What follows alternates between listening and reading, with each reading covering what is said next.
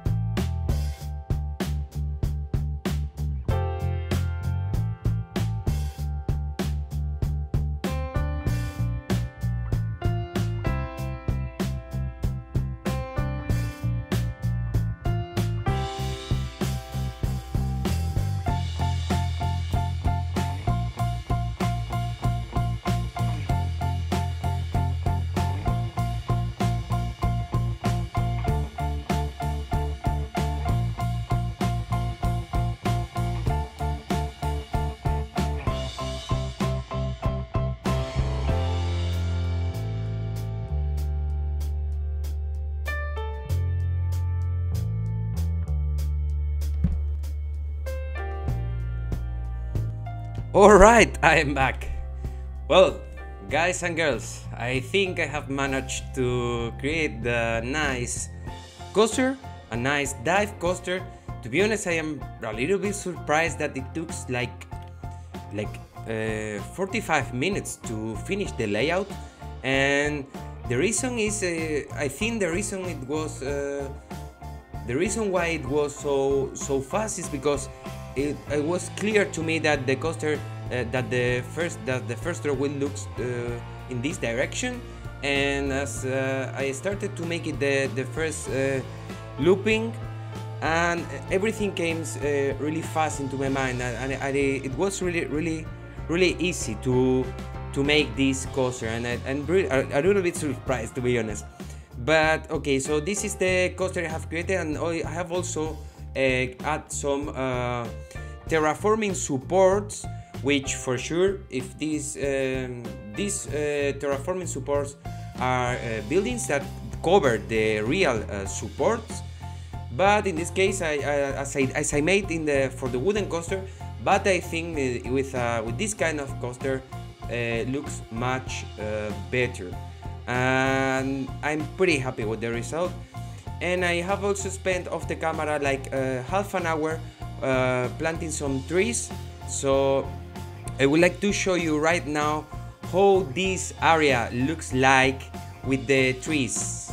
So are you ready? So let's go. So what I made is just I put all the trees in a building, and I deleted just before starting this recording, this last video section. And now I have a control set so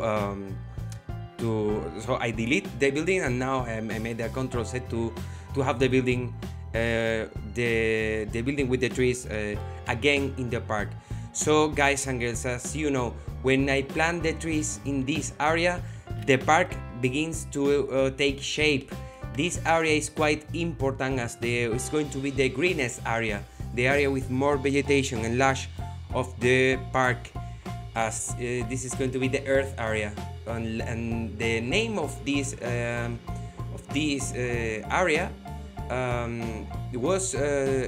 it's my intention to call it the Life Burrow.